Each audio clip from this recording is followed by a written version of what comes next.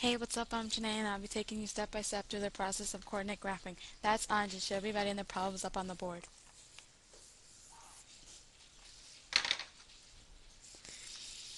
Alright, let's start with finding our coordinates. To find our coordinate graph, go horizontally on the x-axis and find the column where your point is. Put your finger on it. Then do the same thing vertically on the y-axis. After that, move your two fingers until they meet. That is the coordinate where your point is.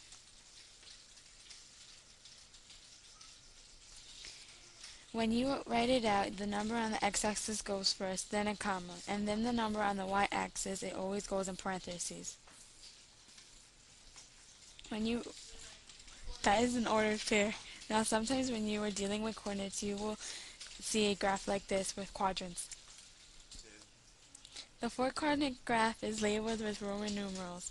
Alright, let's start with check out the ordered pair in a four-quadrant graph. You will do the same thing that you would do to find in a regular coordinate graph. The only thing is you can move down and left instead of just up and right. Down and left are labeled with minus signs and the number because the symbol stands for negative numbers.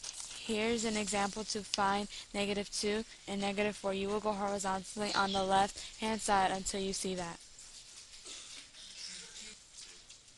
Then keep going down until you see -4.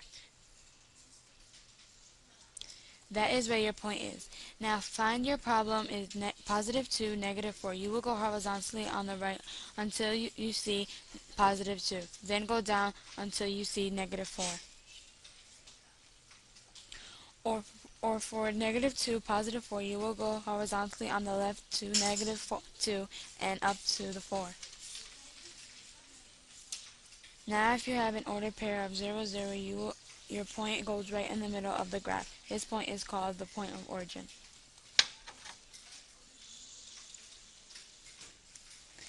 But since it is the point right in the middle of everything, there is no such thing as -0.